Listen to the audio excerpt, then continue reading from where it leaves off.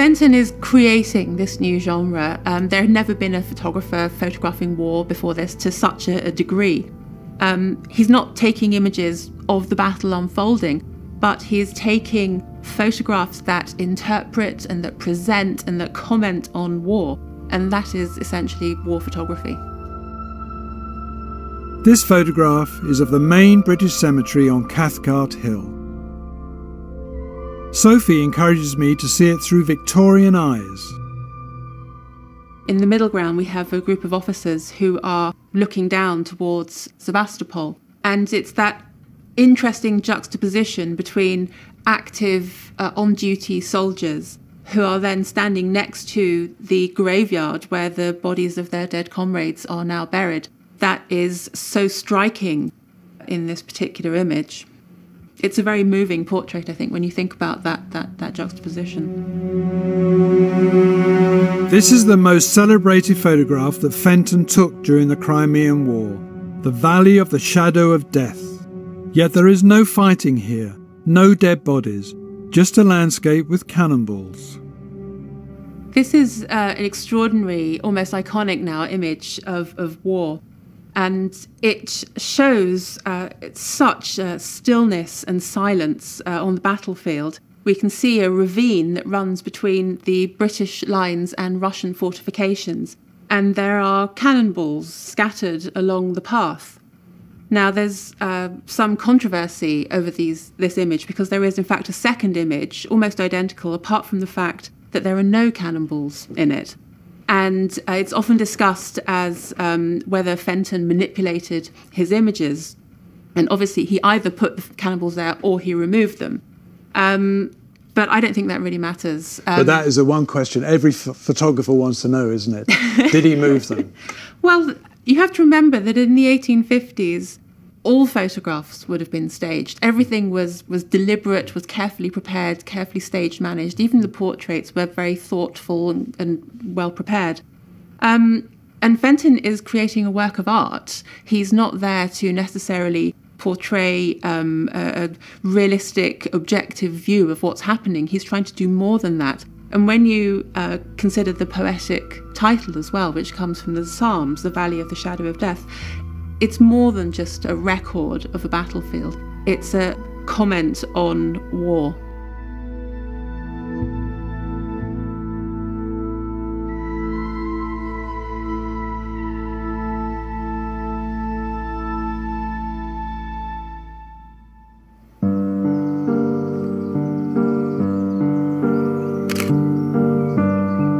In 1860, Roger Fenton returned to Yorkshire. His brother-in-law was the estate manager at Harewood House, and Fenton was asked to record its recent extension and modernisation.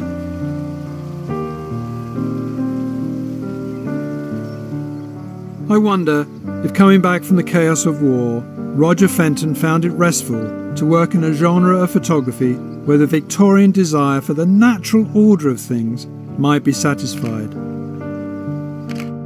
That of architecture.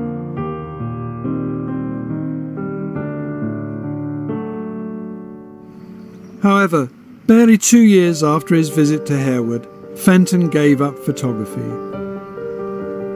It was announced in October 1862 that all his camera equipment and large format negatives were for sale. Over 11 years, taking nearly 2,000 photographs, Fenton had wanted to elevate his medium of expression to the point where it could be accepted as an art form. But this life's work was coming under threat, because by the 1860s, photography was not so much concerned with art, but with commerce.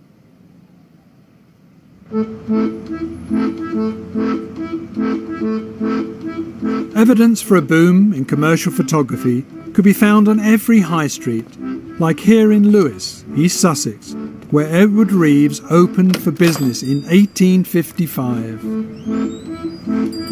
For Reeves and others, the wet plate process had made photography a sound economic proposition. And as prices dropped, for the very first time in history, people of even a modest income could afford to own a portrait of themselves. To cope with the demand, Edward built a glass studio at the back of his shop. His great-great-grandson, Tom, still works here. With Tom, I found out what it was like to be photographed Victorian style. Of course, I was suitably dressed for the occasion. Pleased to meet you, sir. Would you care to sit for your portrait? I will, sir. Why the clamp? Well, in the very early days of photography, exposure times were probably between half a minute and a couple of minutes, which means that in order to get a sharp image, you would have to sit very, very still for that time. Is that why many men in the photographs look grumpy? Absolutely. Absolutely. I mean, apart from cultural considerations, you can't keep a muscular smile going for that sort of time. You should be able to feel the clamp in the neck, just as a bit of a steadying. It shouldn't be too bad. It's a well-to-do Victorian drawing room, the biggest aspidistra in the world. I mean, all the props are also there to aid stability, so you can rest your arm on the table, which gives you a little bit more of a brace for the long exposures. Was this a nervous time for sitters? Oh, I think it was. The fear of the unknown, I suppose. I mean, the process, the collodion process, was based on pretty nasty chemicals, and there would probably be a smell of fairly powerful solvents. You know, it was alcohol and ether and gun cotton and all these things. And some sitters probably didn't really know what was going on. They didn't know if the camera was giving out rays of some sort. You know, some almost aboriginal fear, you might imagine, but it was all very much the unknown. It was an enormous novelty. And am I worried about my soul as I sit here? You might well have been. I think most Victorians were, yes. Despite this nervousness, the celebrated letter writer Jane Welsh Carlyle wrote to a friend, "Blessed be the inventor of photography. It has given more positive pleasure to poor suffering humanity in my time or is like to. This art by which even the poor can possess of themselves tolerable likenesses of their absent dear ones."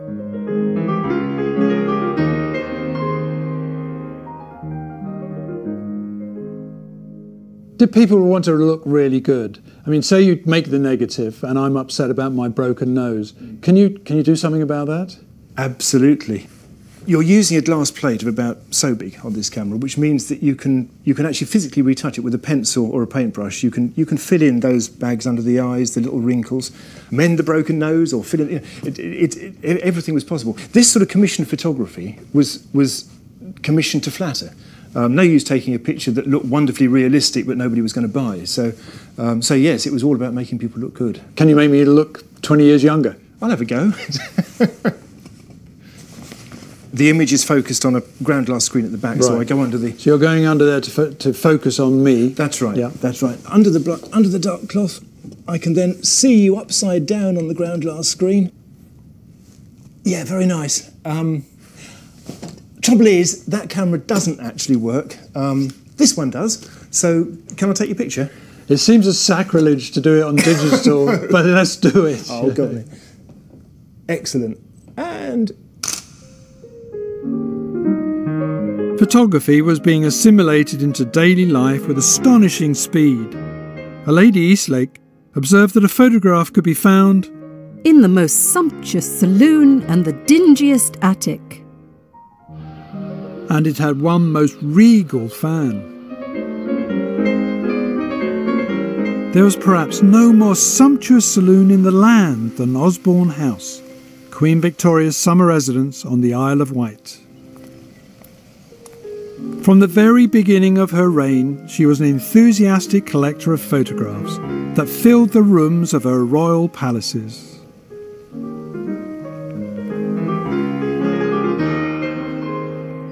But the Queen was not only fascinated by looking at photographs, she became the most photographed woman of the century. When facing the camera, the Queen showed both a public and a private face. In May 1857, society photographer Leonida Caldesi was summoned to Osborne House and took this group portrait of Victoria, her husband Prince Albert, and 9 children.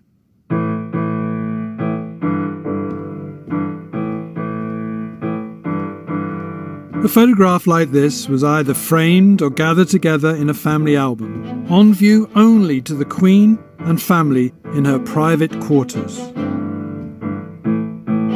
But Victoria also understood that photography had a vital role in projecting her public image, and that a single photograph could have real power. With Sophie Gordon again, it is fascinating to see in the Royal Collection the kind of photographs the Queen agreed to be released, allowing the Victoria brand to be sold nationwide. In 1860, something fairly momentous in photographic terms occurred. For the first time, the Queen gave permission for a photograph of herself to be released to the public. The photographs were issued in the format known as carte de visite, collected here by the Queen in this album. The carte visite was a very small photograph. It's about the size of a modern business card, and it's almost always a portrait of someone. And in the late 1850s, the taking of these and the collecting of these by people became a craze. People bought them in their hundreds, of themselves, their families, but also of celebrities. So she became part of this cartomania, this craze for collecting carte de visite. The Queen herself also collected carte de visite, and she would have her ladies-in-waiting write to the wives of well-known men of the time, ask them to send her their portraits so she could put them into her photograph album.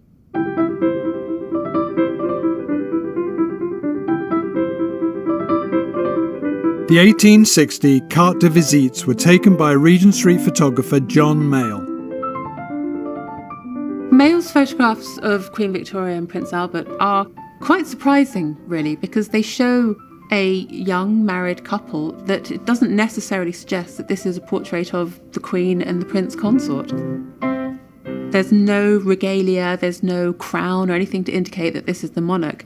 Instead, they're dressed in upper middle class costume. And I think that is a very considered and careful presentation of the monarch. It's a way of trying to engage with her population, with the people. And perhaps a way of saying we're just like you, or almost just like you. However, it wasn't long before photography had another function for the Queen. In December 1861, Prince Albert died of typhoid fever. Now this is the morning image by William Bambridge. And can we talk about the detail of this photograph? Yes, it shows Queen Victoria surrounded by some of her children, with a bust of Prince Albert, who had died a few months ago, and she's holding on her lap another image of Prince Albert. And it's a photograph that was subsequently released to the public. Now, many people felt, critics at the time, felt that this was an extraordinary step to take. Mourning was a private act, and that the Queen chose to make this image publicly accessible was almost a shocking thing. It was an unseemly display of emotion. But the Queen, I think, is trying to show people the depth of her anguish and her sorrow following the death of her husband. Later in her reign, the impression to be conveyed by her portraits was different again. Sophie shows me this by Alexander Pisano, released to mark her Golden Jubilee in 1887. It's a photograph that is designed to show a powerful queen. It's a very statuesque image. The Queen is wearing an elaborate costume with jewellery and with some insignia as well. And of course there is the very small crown, which Queen Victoria is particularly known for. And so the image, we look at it and we immediately know that this is the Queen and the Empress. In the last 2 decades of Queen Victoria's reign, the photographs became increasingly more staid, more formal, so carefully composed, and often the negatives as well would have been touched up, the skin would have been smoothed, the curves would have been accentuated. It's a way for the Queen to exert more control, really. Control. I think that's the right word for Victorian portraits, from the Queen downwards. Each an expression of stiff formality in front of the camera.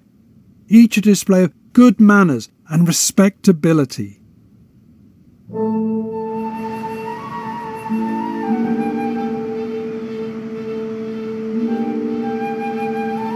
But one photographer questioned all this, bringing a bohemian spirit to British photography. This was Julia Margaret Cameron, who in 1860 arrived with her husband and family to live in Freshwater Bay on the Isle of Wight. They bought 2 cottages from a local sailor and knocked them into one, naming it Dimbola Lodge, after the coffee plantations they owned in Ceylon. Cameron turned a chicken coop into a studio, a coal shed into a darkroom, and got down to create an extraordinary body of work.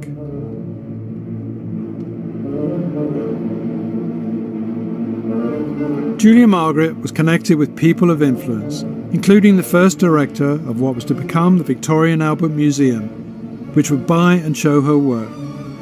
In the V&A library, I met curator Marta Weiss, who began our conversation by showing me an original print of the first photograph that Cameron felt really confident about.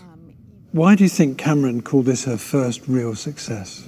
So this is her photograph of a little girl called Annie. She was the daughter of a family who was staying in the Isle of Wight, where Julia Margaret Cameron lived. And Cameron made this photograph in January 1864. She'd been given her first camera at Christmas 1863. So this is taken within a month of her receiving her first camera as a gift from her daughter and son-in-law. And there's something I find so incredibly modern about this photograph. I think when you look at it, this little girl who was photographed in 1864 could have been photographed in 1934 or in 2004. There's something really timeless about it. And it's also indicative of what a sensitive photographer of children Cameron was. There's no particular background. The only strong detail in it is this button. It's one of the things that's in sharpest focus in the photograph. Now, who am I to criticise Cameron? But this picture's out of focus. Now, if I was to hand that in at the weekend to the Observer magazine, I'd never get it published. What did people think of it at the time? Cameron's use of focus was controversial in her own time. She claims that she came to the technique accidentally, but then proceeded to use it on purpose. She said that, when other photographers take photographs, they screw the lens on until the image looks sharp. And I just focus it until it looks beautiful. That was her goal. She used the word beauty a lot. And Cameron was very consciously trying to make photographs that were works of art. Marta then talked to me about the portrait of a man who connected her to the birth of photography and who first introduced her to the medium, Sir John Herschel. Again, the photograph is quite close, so we see her really pioneering the close-up here. Rather than there being any sign of his contemporary clothing, she's chosen to drape him in velvet. He has a dark cap on his head, and he's got a dark background. And so with his fluffy kind of halo of hair, he seems to just be emerging out of the darkness. And this very dramatic use of light and dark is typical of Cameron's style. There's something else at play here. Do you think she's searching for a psychological depth in her sitters? Absolutely. She also said that when she photographed people such as Herschel, she actually felt that the process for her was a kind of embodiment of prayer. So she herself is in a way worshipping these men in general that she saw as geniuses. And her photographic interaction with them was something very personal, something very intimate, and she really was making an effort to show the internal as well as the external. Cameron usually took photographs of those she knew, but in this photograph she used an artist model, a Mrs. Keene, to play a character, Mountain Nymph, Sweet Liberty, after the poem by John Milton. What's really remarkable about this photograph is the way the sitter is confronting us. And Herschel himself was a great admirer of this photograph. And he said to Cameron that it seemed as if the figure was thrusting out of the paper towards us. It's very haunting. I'm very haunted by it. you know, and you can't ignore it. No. You have a reaction to it. No. And then you try and work out what's going on. Yes. You know, as you say, is it a piece of theatre, or is it a portrait, or is it Mrs. Keane? By the 1860s, there had emerged a photo establishment holding strong views on proper ways of working. So they hated what Cameron was doing. Her work was absolutely attacked by critics. They accused Cameron of slovenly manipulation, not only of her deliberate use of soft focus. There are all sorts of streaks and smudges and bits of dust and so on that are apparent in Cameron's photographs. Today, I think we can appreciate those as traces of the artist's hand, but to her photographic contemporaries, these were just signs of incompetence and carelessness. And I also think that there was a sexist element to the critical attacks on her, that here, you know, how dare a woman come along and try and make a name for herself in photography. Undeterred by the attacks, Julia Margaret Cameron continued to take photographs. Then, 11 years after the first success of Annie, she and her husband left their Isle of Wight home to go back to the family estate in Ceylon. With them, on the voyage, went her photographic equipment, but also 2 coffins, in readiness for their deaths. She died in 1879.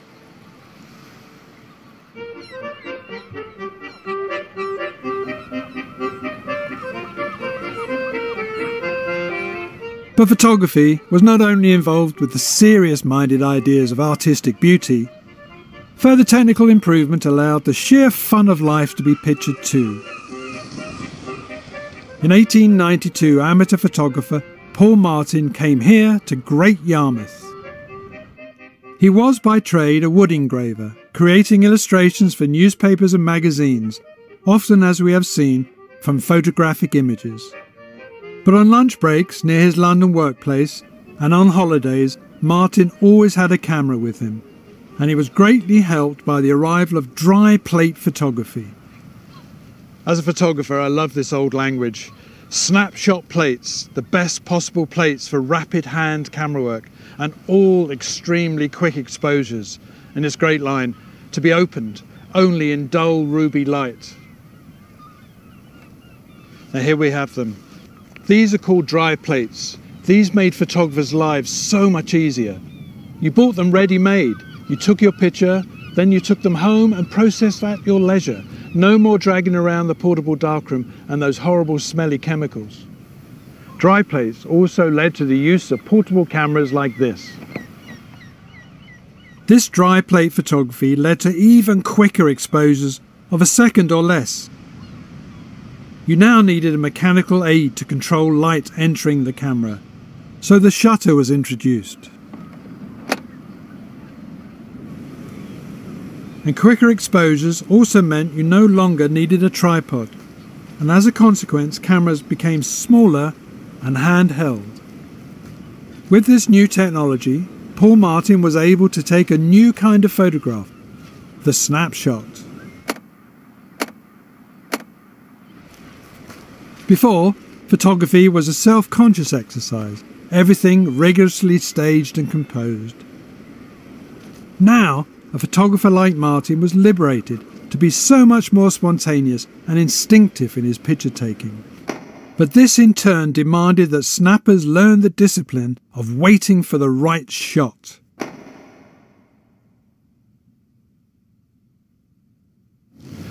It appears that Paul Martin had just the right temperament and the patience to wait for what the great French photographer Cartier-Bresson called the decisive moment.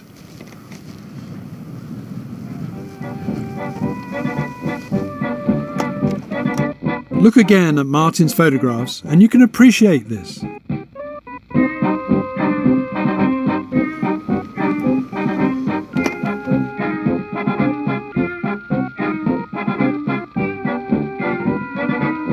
But as the Victorian age came to a close, photography witnessed not only what was being gained, but also what was being lost.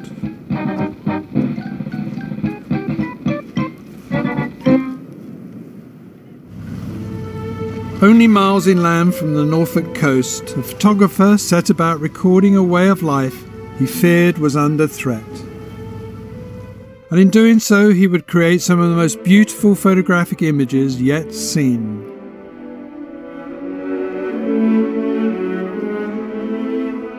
His name was Peter Henry Emerson, heir to a fortune made from sugar plantations in Cuba, and a trained physician.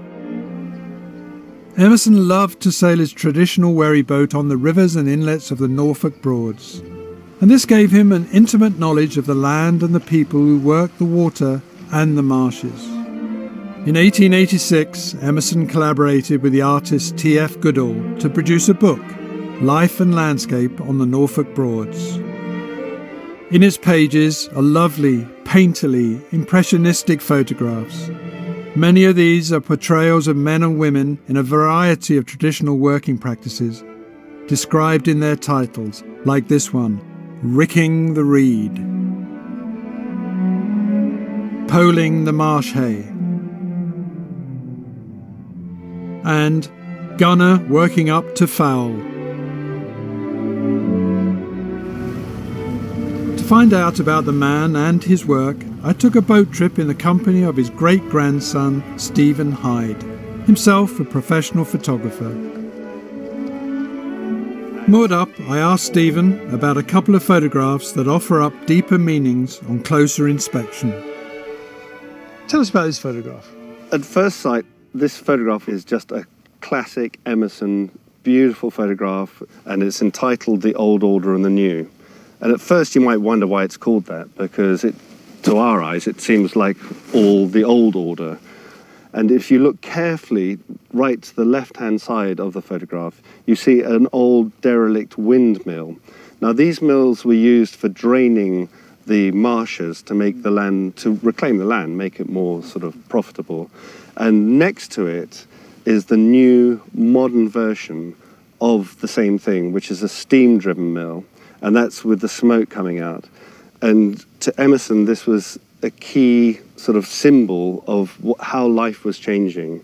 And actually, how he was threatened. Absolutely. And he knew that this way of life was disappearing. And the steam mill here is just one symbol of the new world and what he knew was going to sort of take over from now on. One seemingly idyllic image, gathering water lilies, we now know as another portrait of working life, thanks to the research of writer John Taylor. There's a story behind this photograph, isn't there? Absolutely. The lady's not just leaning over to pick a lovely flower which she happened to see. They would harvest the water lilies and use them as a bait and a lure for catching tench. They'd put them in bow nets, big round bow nets, and they would then lower the bow nets into the water, and the tench would see the water lilies and be attracted to them and swim into the nets. We know that the lady picking up the water lily is his good friend and collaborator, T.F. Goodall, the artist. It's his fiancé, and the man in the boat is her father. And so they planned this meticulously. So I think this is one of his more successful works, where he's managed to make a photograph rather than take a photograph, but do it in such a way that it actually looks totally genuine and just like somebody's swiveled round, seen the scene and gone click, where it's not that at all. As well as being a skilled practitioner, Emerson had strong views on photography, how it should be done and what it was for. He had intellectual discussions the whole time. He wrote a thick book, and one of his great thoughts was that focus should not be sharp all the way through. And he called this naturalistic photography. There were people around at the time who have said, look how good my camera is, I can get every leaf perfectly sharp. Well, for him, that was the antithesis of what you should do. You should see the camera, the photograph should see what the human eye sees. So as I look at you, the trees over there go slightly fuzzy. Your eye is travelling through the photograph. Absolutely. Whatever his theorising, and it was often contradictory, what remains for me are Emerson's photographs. each one a stunning historical record that confirms that by the century's end, the camera had become the preeminent way to memorialise the national story.